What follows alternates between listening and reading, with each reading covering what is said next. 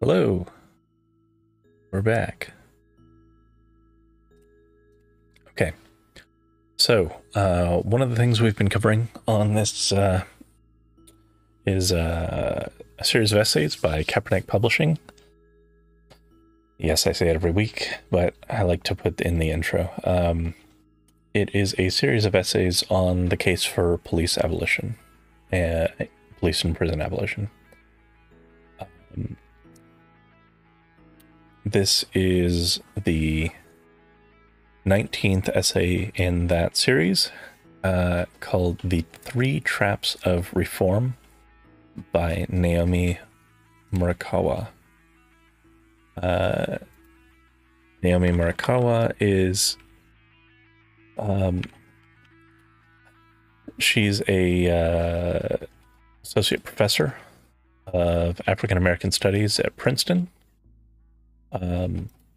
She has several degrees, actually, it seems, and has BA in Women's Studies, PhD in Political Science from Yale, author of The First Civil Right, which I very much, it's on my reading list because it sounds very interesting. It's supposed to be a scathing condemnation of American liberalism as being just as responsible for the carceral state as conservatives, which, as we're finding out through reading this series, very much rings true. So I'm very curious to read that. But let's go ahead and get into it. Oh, before we get into it, this is intended to be a discussion format sort of thing. I will be not only reading but interjecting my thoughts as we go along, and encourage you all to do the same. If you have thoughts or questions as we're going, feel free to chime in. Okay. So, the three traps of reform.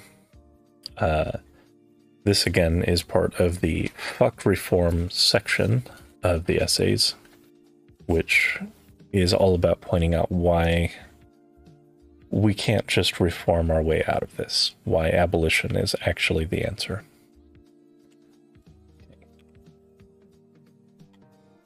Police reform works for the police. Decades of reform have built an agile, deadly force that pushes millions of people into the largest carceral system in the world.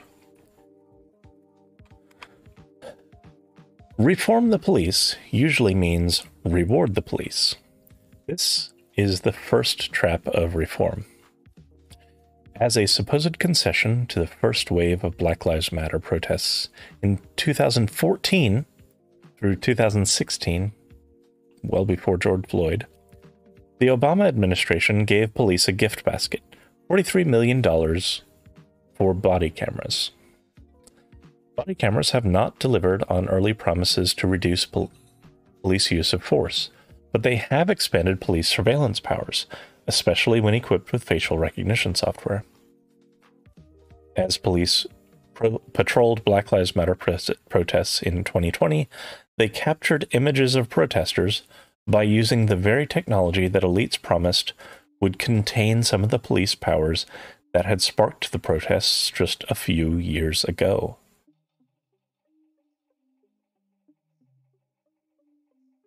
We also, just as an aside, have seen that the addition of body cameras has not meaningfully reduced even police killings.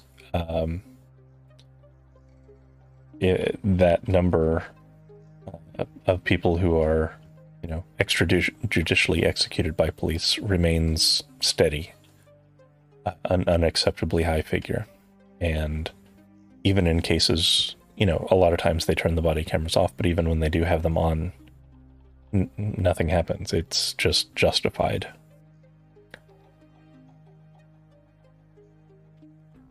Even larger rewards for police departments come under the guise of feel-good cop-speak labels like community policing, guardian policing, or procedurally just policing. After mass uprisings against policing in the mid-1960s, the Johnson administration created the Law Enforcement Assistance Administration, which dispensed $10 billion in 1960s, mostly to local police, often in the name of improving racial fairness and police-community relations. The more police brutalize and kill, the greater their budgets for training, hiring, and hardware.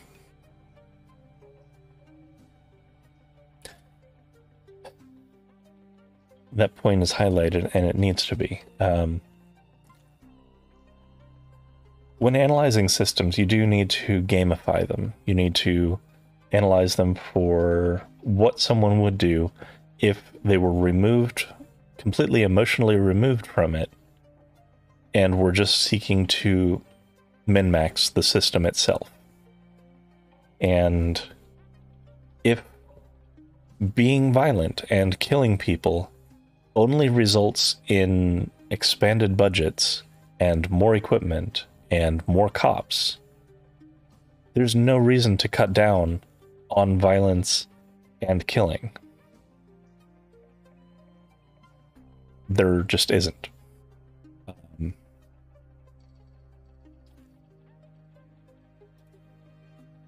The LAPD exemplifies this cruel exchange rate.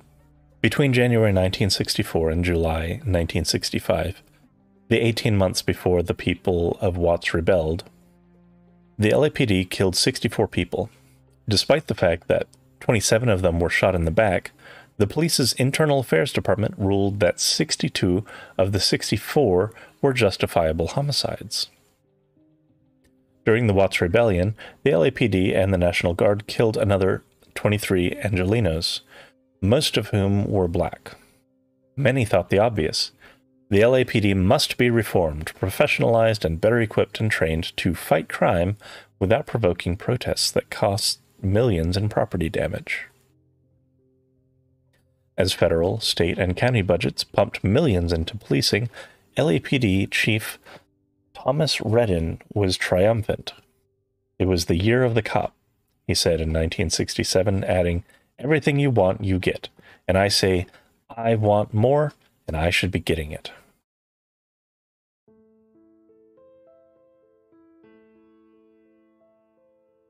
That's quite a telling attitude. This history suggests that police, like banks, are too big to fail. When market crashes or mass protests stop business as usual, elites deliver a bailout for the authors of the devastation, not the people they left broke and broken.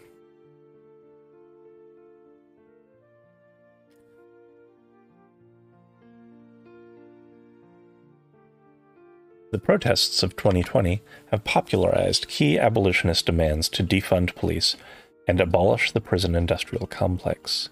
But federal elites have instead doubled down on rewarding police, particularly through the Community-Oriented Policing Services, the COPS Office, a 1994 Clinton administration creation that has already given $14 billion to local police. In June 2020, as total unemployment reached 18 million people, 1 in 5 families was food insecure, and Black, Latino, and Indigenous mortality rates for coronavirus were as much as double those of whites. Federal lawmakers prioritized hiring more than 3,000 more cops through the COPS office. If elected, Joe Biden promises to give another $300 million to community-oriented policing. This article was prescient. Joe Biden has, in fact, increased police budgets in general significantly. This is all part of the trap of reform. It really does just pump more and more money into a failed system of a failed state.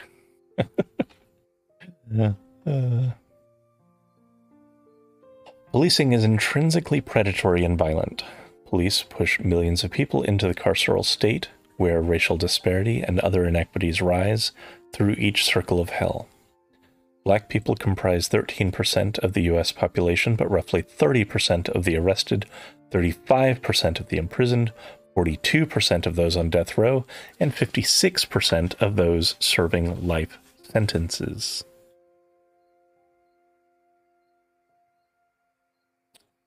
Those are some damning ratios. Nearly half of the people murdered by police have disabilities, and sexual violence is a routine but invisible form of police brutality used especially against LGBTQ youth, sex workers, undocumented women, and black women and women of color.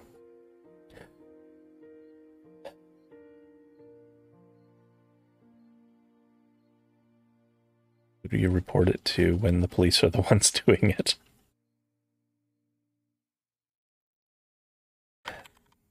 In this unchecked violence, we see reform's appeal, but also its second trap.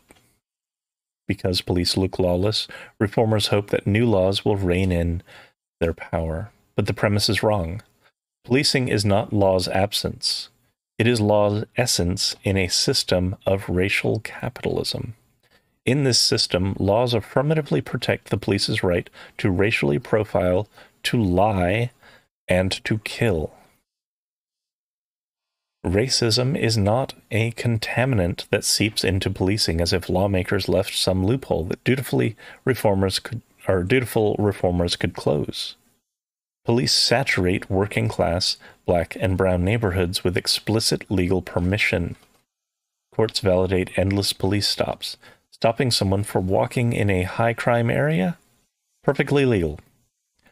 Searching a car for drugs because the black driver paused too long at a stop sign? Perfectly reasonable. As police commonly joke about racial profiling, it never happens and it works.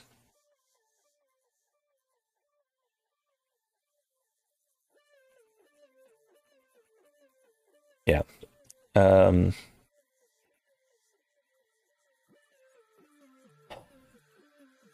Something I had a conversation with some folks about yesterday.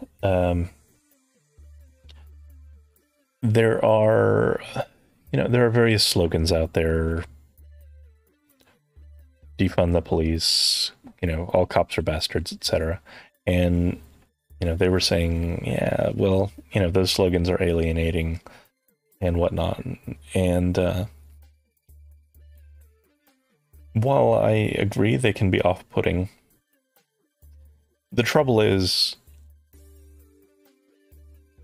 actually articulating how many systems and how defunct this whole thing is requires getting someone to sit down and actually have the conversation and listen. And a lot of folks don't really have the willingness to do that. Those kinds of slogans are helpful at provoking a reaction and sometimes getting people to say, okay, what are you actually saying? The unfortunate part is a lot of folks who deploy that kind of messaging also aren't really able to themselves fully articulate these sorts of things because it takes a lot of work. I mean, what we're reading in this series is just scratching the surface, and even that is pulling on years and years of expertise into these subjects and tons of research into these subjects from some of the brightest minds. So, your average protest goer is just, they're just not going to be equipped to make the convincing case to someone. And unfortunately, the case is not succinct. To understand the need for police abolition, you do need to be willing to sit down and actually analyze how all of these things fit together, why the courts, the police, the prisons all are coordinated because of overlapping personnel goals, incentives to fundamentally create a system that is this racial capitalism thing. Um,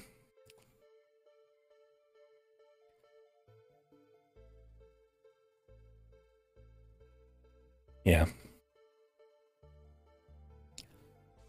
So it is very easy to fall into these traps because they're very appealing. They sound good. Like a lot of the reforms that get pitched, you can pitch them very easily and they can be very easily understood. But it's like trying to put a band-aid on your arm when you have a disease in your lungs.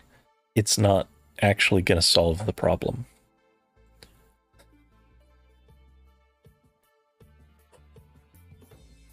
Reformers tried to enhance people's procedural rights as if arming individuals with legal protections might slow down the churn of criminalization, but considered the crowning glory of the procedural rights revolution, the 1966 Miranda versus Arizona Supreme Court decision requiring cops to recite the speech that contained some version of "you have the right to remain silent." Outraged conservatives griped about liberal courts handcuffing the cops. But police simply learned a new protocol. After Miranda rights are read during an arrest, most people waive their rights, and police secure incriminating statements in more than half of all interrogations, rates comparable to those pre-Miranda.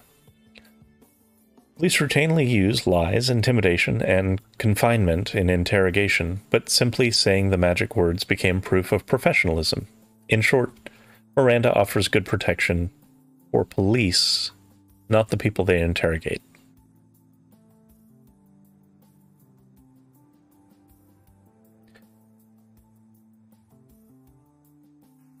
This is the part that's relevant. A lot of these arguments, some folks worry that the debate about policing is rooted in emotional appeals, but in all of these essays, there is data backing them up. You can look into it. It's all linked up. But yeah, the Miranda rights had no impact on people self-incriminating. Police just changed how they secure those self-incriminations from people. And that's how it ever goes. Yeah. Reformers try to regulate police use of force, but rules are also instructions. In the 1985 Tennessee versus Garner decision, for example, the Supreme Court held that Memphis police wrongfully killed Edward Garner, a black child in the 8th grade. It was wrong to shoot a child in the back, the court found. Such violence was justifiable only if an officer feared deadly injury to bystanders or themselves. In effect, a ruling on the illegality of killing gave police something more: instructions on how to kill legally. Police learned the script, "I feared for my life." Hi, Mona. Hi.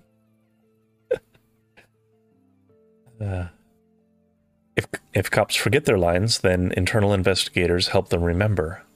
After Chicago police killed a child, identified in a Department of Justice report only as an unarmed teenager, the police internal investigator steered the cop towards exoneration with this question: "You were in fear for your life, so you fired how many times?"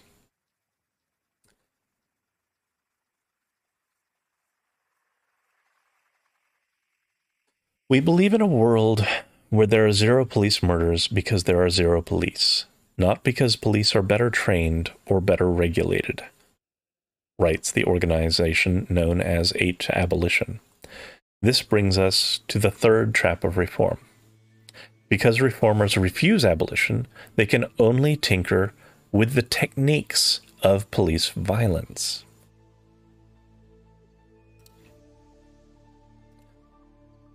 This is a refrain that I have started saying almost weekly, but it is that police, as they are exclusively a instrument of state violence. That is the job, to be a instrument of state violence. They don't have a function to positively affect communities. They aren't instructed or incentivized to assist people unless they consider that assistance being the deployment of state violence against someone else. So yeah, that is all that you can do if you're reforming police, because that's all that modern police are. Chokehold bans, for example, prohibit a technique of killing, but not the fact of killing. The bans are nonetheless hailed as victories, and New York City just celebrated its recent chokehold prohibition. But the New York Police Department prohibited chokeholds once before, in November 1993. It was hailed as a victory then, too. From 2006 to 2013, nearly 2,000 New Yorkers came forward with chokehold complaints. Just weeks after cops killed Eric Garner in 2014, the NYPD used the chokehold on Roseanne Miller, a black woman who was 7 months pregnant, after they confronted her for barbecuing in front of her house. The departmental ban was in full effect.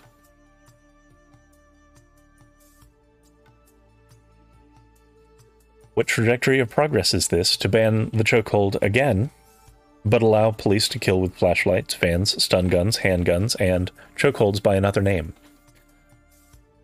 An analogy can be made to death penalty reformers who replaced the noose with the electric chair and then replaced the electric chair with chemical cocktails. Reformers witnessed the horror of electrocutions that set heads aflame, and so they came up with a better way. But better for whom? The technique of execution does not comfort the dead. It comforts the executioners and all their supporters.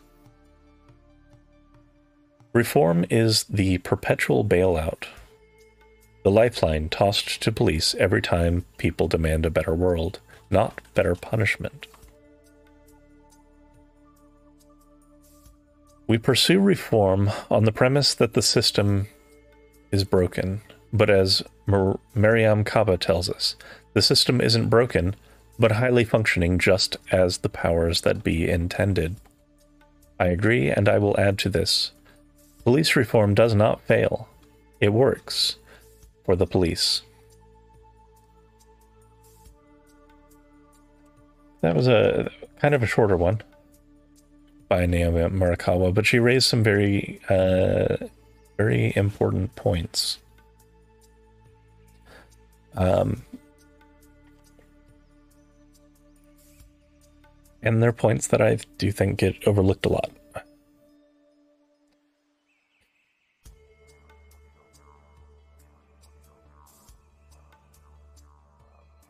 Again, it is very difficult to convey this concisely to especially white liberals who are still on the reform train, because they have to digest a lot of information to first arrive at the necessary conclusion that police are exclusively a system to deploy state violence. They are not a positive influence. From that premise, from only that premise, you can work towards understanding the need for abolition.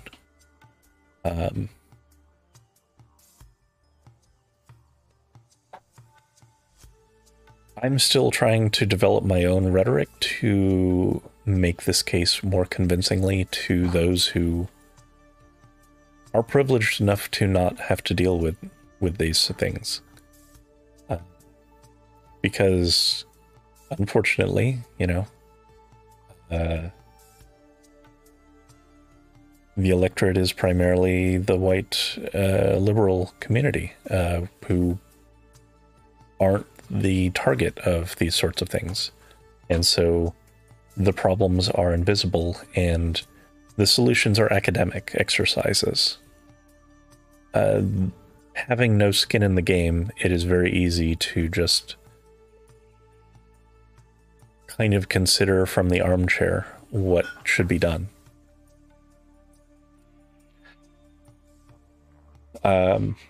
And I try to remain cogent that I am also someone who personally has no skin in the game. But I try to be, adamant on the fight anyway.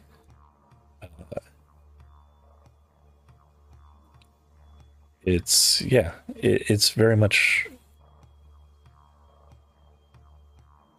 it very much goes to the whole, if none are free, if some are not free, none of us are free sort of mentality. And that needs to be internalized more. If some are being persecuted, all are being persecuted. And a way to kind of think about that is to think like long term. Even if your motivations for whatever reason are entirely selfish, long term, if marginalized communities are erased, which seems to be the goal of especially conservatives, but liberals give them cover. Eventually that will be aimed at a broader and broader net of people, because that path always leads towards a goal of absolute homogeny of thought. That destination is one-party fascism. And if you're not on board with that, then it will eventually aim at you. You will eventually be on the chopping block. So even if your goals and your intentions are purely selfish, it still is worth it to get on this train and start calling for police abolition. You don't have to be the target of it now. You will be. Or your children will be. Anyway.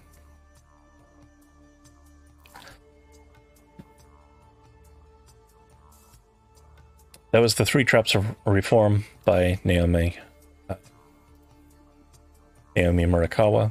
I hope folks got something out of that. It was particularly quiet today, but that's understandable. It was also kind of short today. Let's shift